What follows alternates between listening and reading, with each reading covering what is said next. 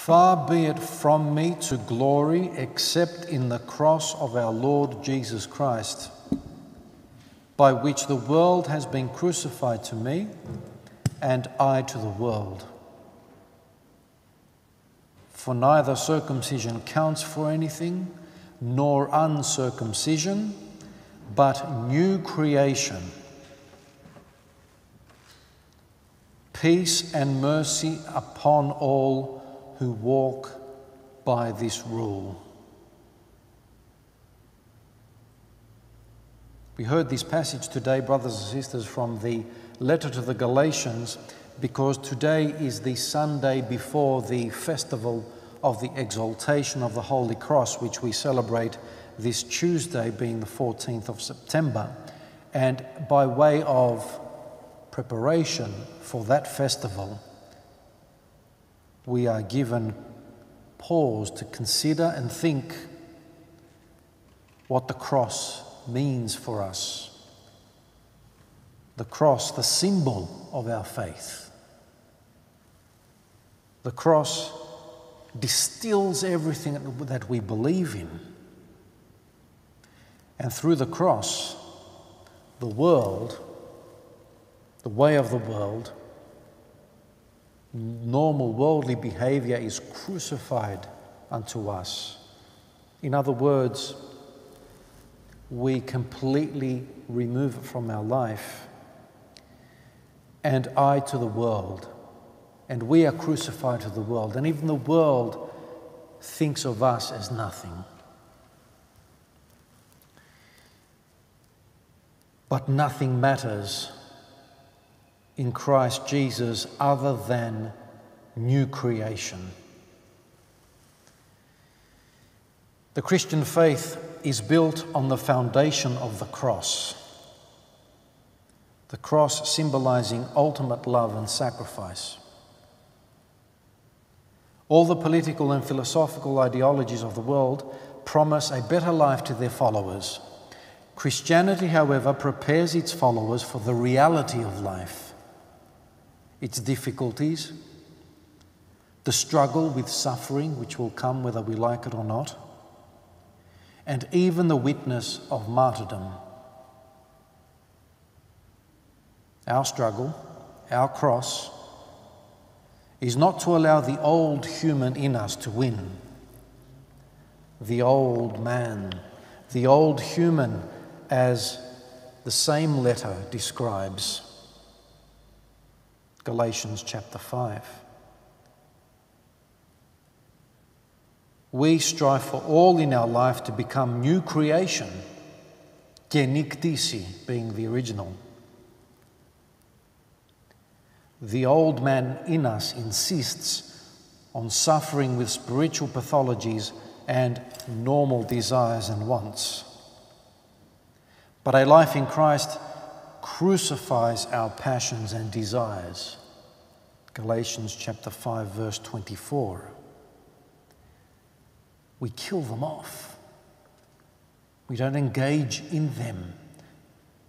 We remove them, we extricate them from our life. Passions and desires. The new creation, the new person in us, the person of faith and spirit is built on the cross of Christ. By following the path of the cross, we do not feed ourselves and our will. And this could very well turn to be a martyrdom, as we are called to vigilance and sacrifice. To ask of ourselves, to identify what is destructive to the experience of love and care, and how to avoid such things. To what extent we can become peacemakers in conflict with others. How can we overcome the temptations of life, our fears, especially the fear of death or loss? To walk the path of the cross is to make the decision to confront not others but ourselves as we truly are, to confront ourselves and put the microscope on ourselves honestly and sincerely. To not excuse ourselves and to not despair. The path of the cross is to determine with sober thinking what needs changing within us and to make the decision to change. Today's scripture reading tells us, whosoever are guided by this rule, that the world is dead to them and they to the world. Whosoever are guided by this rule will have peace and healing. How true. This is an invitation not to escape the world, not to run away from the worldly things, but to see the world with a different lens. That my priority in life is not what suits me, but what is born of love. That we are called to journey with trust towards the crucified Christ. By being guided by the meaning of the cross, living by this principle, living by this rule, love and sacrifice, we will find peace and healing and life for us and for the people around us. Amen.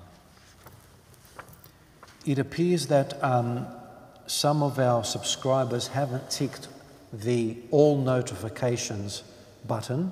So in the notifications section, which is symbolized by the little bell, go into there and tick all notifications. That way, every video that comes up comes through to your mobile or by push notification on your mobile. That way you don't miss out on our services and other videos. Thank you for joining us today.